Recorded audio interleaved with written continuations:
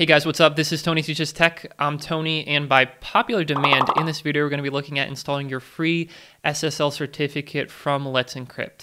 Now, while this tutorial uses linode, this will work on pretty much any other hosting platform that runs on the Apache or the Nginx web server, as long as you have SSH root access to that server and you have a domain name. So if you can check off those couple boxes, let's get right into the tutorial.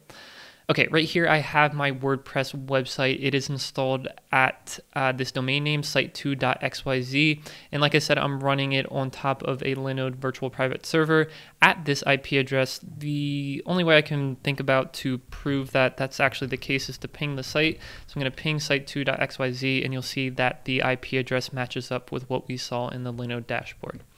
The only other kind of like pre-configuration step that you might have to take is to set up your DNS settings for your domain. So I bought my domain name site2.xyz from Namecheap, and you'll see here that I have my A records pointed to that same exact IP address. So once you're at that point, we can actually go ahead and start looking at installing the SSL certificate. So we'll open up a terminal window if you're on Mac or Linux. If you're on Windows, you can use PuTTY to do the same exact thing. And what we're going to do is SSH into our web server. So I'm going to type in SSH root at site2.xyz. You'll type in your domain name here, and that will go ahead and log us onto our servers. So let's look at our configuration file first for our web server. A lot of you probably won't care about this, but I just want to show you guys what you're actually doing. So if there is a problem in the future, you can come back in here and debug what's going on. So this website, this WordPress website, is running on an Apache server. Some of you will be running on an Nginx server. So if that's the case, just change out Apache for Nginx in this tutorial. I'll make sure I point it out to you. So for example, let's go to the etc Apache 2 directory. For those of you who are using Nginx, go to the Nginx directory, and you'll see in here that you'll have this folder called sites available. So let's go into the sites available folder, directory, whatever you want to call it. And you'll see that we have these two basic default configuration files. We're not going to worry about them. The one we're interested in is wordpress.conf. So let's look at wordpress.conf, and you'll see here that we have just a basic virtual host at this domain name and some error logs, blah, blah, blah. Nothing too exciting. I just want you guys to see what this looks like, because we're going to come back in here after we install the certificate to see what actually happened under the hood, because that's the installer that we're going to use in just a couple seconds is going to modify this file. Okay, so now that we took a look at that, let's go ahead and install the installer. So let me explain what I mean by that. So Let's Encrypt uses something called certbot to automate the process of installing the SSL certificate on your website. So we're going to install that first. Let's go ahead and do that. I'm going to use my cheat sheet over here and copy the command to do that. It's going to be this one right here. So apt-get install certbot, and we also want to install python-certbot-apache. Again, for those of you who are using Nginx, you want to install python-certbot-nginx. That's Nginx. Okay, so go ahead and do that. Just hit enter. It's going to take up some space, 15 megabytes or so. Hit yes to kick that off. And this will take, at most 10 seconds. While that's doing that, I'm going to go to my cheat sheet again and copy the next command that we're going to execute. Excuse me. So the command that we're going to execute now that that's installed is certbot-apache. Nginx users, type in certbot-nginx. Okay, so go ahead and hit enter. And now we're beginning the installation of our SSL certificate. So right here, enter our email address. This does not have to be your domain name that's associated with the SSL certificate or will be associated with the SSL certificate. This could be a Gmail address. This could be another email address. I'm going to use my tony@tonyteaches.tech email address.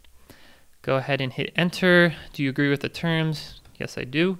Do you want them to send you other potentially relevant but not really emails? I'm going to say no. Okay, so now what the installer is doing is it's reading that configuration file that we looked at, and it found out that we have one website on this web server, site2.xyz. So we only have one option in this case to install an SSL certificate for that. So we're going to go ahead and type 1, which is associated with that domain name.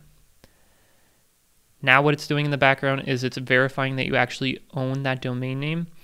Not sure specifically how it's doing that, but as long as it works, you're good to go, and it did work for us, so that's good. The next step here, it's asking us if we want to redirect our traffic from the HTTPS version of our website to the it's asking us if we want to redirect the traffic from the HTTP version of our website to the HTTPS version of our website. I don't see many cases where you would not want to do that, so in this case, let's pick redirect, which is number 2. And hit enter. And that's it, guys. We now have an SSL certificate on our website. Let's just come out of the terminal window here for a second and refresh our web page. Take note that it's not secure at this point. We'll hit enter, and we now see that lock on our website. Don't worry if you see some weird garbage on your screen like this. We'll go ahead and fix that in just a second. We'll do that first. So yeah, let's go on our WordPress admin dashboard, and we are getting some privacy errors because you see it redirected me to my IP address. It's okay, you can proceed. Nothing goofy's going on. So I'm gonna log in here, and once I get to the admin dashboard, there's two URLs that we have to reconfigure that are hard coded as HTTP. So when this works, there we go.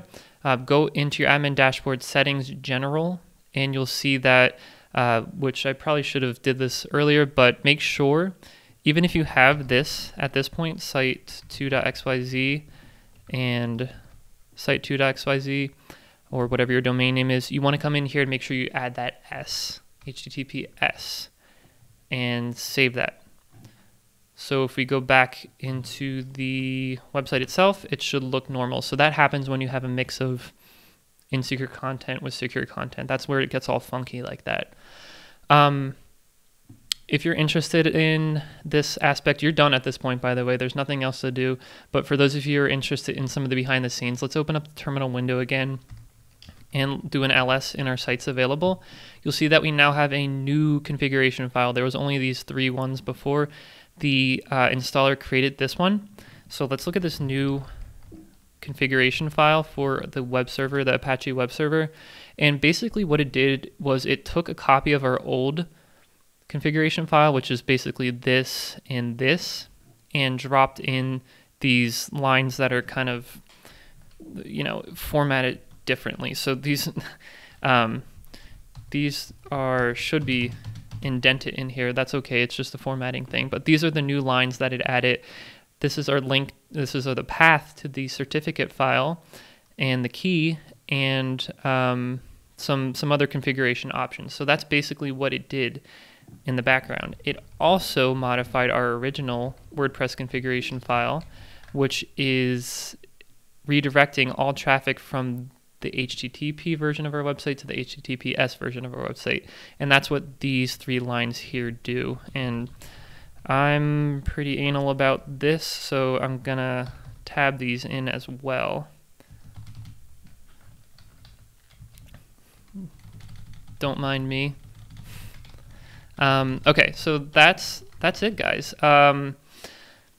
I don't know what else to say about this. It's really simple. In the future, actually, yeah, let's take a look at this. Actually, our certificate is good. It's issued by Let's Encrypt.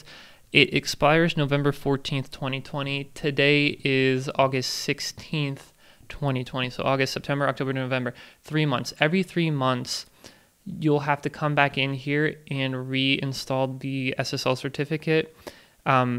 That is a very manual way to do it, but in a future video, I'm going to make a tutorial on how to automate that with a cron job. So if that's something you're interested in, definitely subscribe to this channel for when that is published. If it's already published by the time you're watching this, I'll link it somewhere in the upper what is that, the upper right hand corner of the video, and down in the description below, so you'll have that information as well. So yeah, guys, if you like this video, give it a thumbs up, and like I said, if you really liked it, subscribe to this channel, and if you do, I will see you in the next video.